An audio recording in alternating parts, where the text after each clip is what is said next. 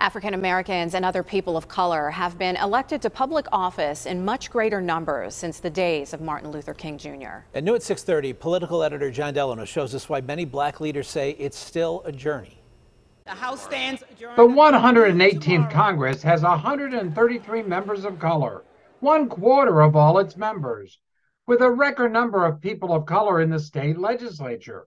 Pennsylvania's first black lieutenant governor, a black mayor of Pittsburgh, and the state's first black woman in Congress. We as a society, we're becoming far more pluralistic. We are becoming far more inclusive in our way of life.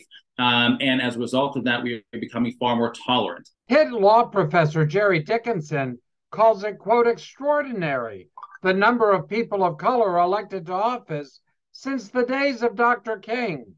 But he adds, to what extent can we start to minimize subconscious racism? That is, when people don't explicitly mean to be racist, but they do certain things or they enact policies that have the effect of harming another minority group. And I think we still need to work on that. But that being said, there's no doubt there's been a decline in racism. Representative Arian Abney, a 34-year-old recently elected to the state house from Pittsburgh, credits young black activists in pushing politics in the right direction. We are finally moving closer to bringing Black and brown folks out of the margins and out of the shadows and into access to opportunities.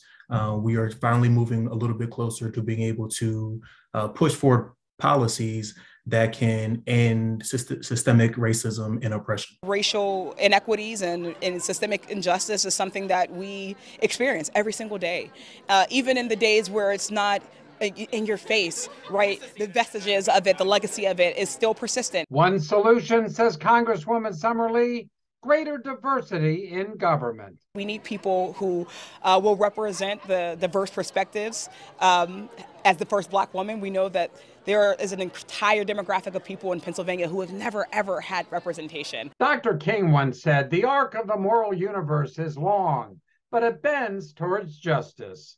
While Pennsylvania has a ways to go, especially when it comes to women in politics, most would say it's bending in the right direction. Jon Delano, KDKA News.